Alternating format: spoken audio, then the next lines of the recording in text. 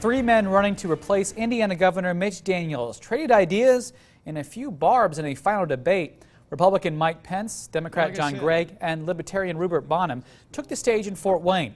They took questions from voters on topics like poverty, legalizing marijuana, and county government reform.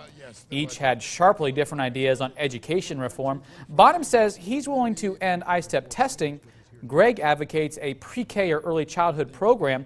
Pence says he wants to give parents more options. The men were most at odds, though, when talking about the budget and fiscal policy.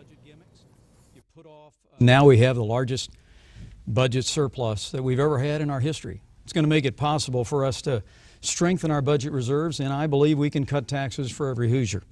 But John, you just said that we pay for things in Indiana, okay? But when you were Speaker of the House, for 5 of the 6 years that you were running the State House, Indiana ran deficits. I find it almost laughable that a United States congressman would lecture anybody about fiscal responsibility. You voted not once, not twice, but 5 times, Congressman.